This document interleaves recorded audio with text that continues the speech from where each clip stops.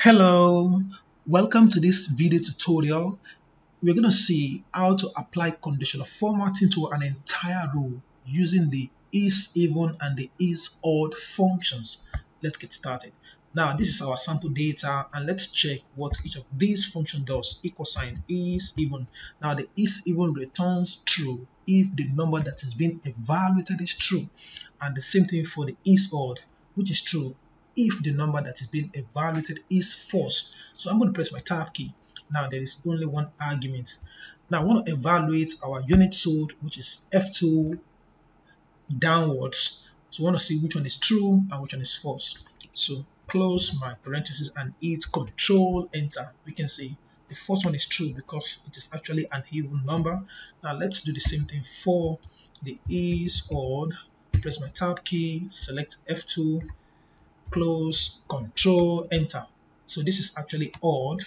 Okay, now let's apply the same logic to our conditional, to our data set. So select all the data sets excluding the heading, click on conditional formatting, set a new rule, and want to use a formula to determine which cells to format. Now over here, equal sign, I can do ISEVEN all in lowercase, no problem because it is not case sensitive. Now click on F2, get the $ out of row 2, F4 key, 1, 2. Then I close my parentheses, click on Format. In the Format Font tab, let's bold and italicize, and let's choose red color. You can see the preview, click OK, and click OK. Amazing, it worked. Now let's do the same thing for the ISODD. Click on conditional formatting, new rule, use the formula to determine which cells to format. In this case, I can actually do equal sign, ISODD, all in uppercase, no problem.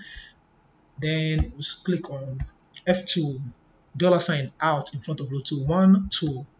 Close my parentheses, click on Format, and want to bold and italicize. Now let's choose light blue, close, click OK, and click OK.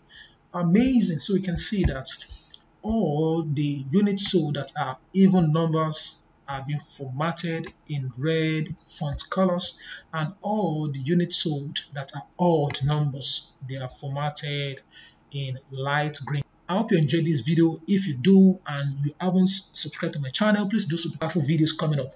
Thank you and bye for now.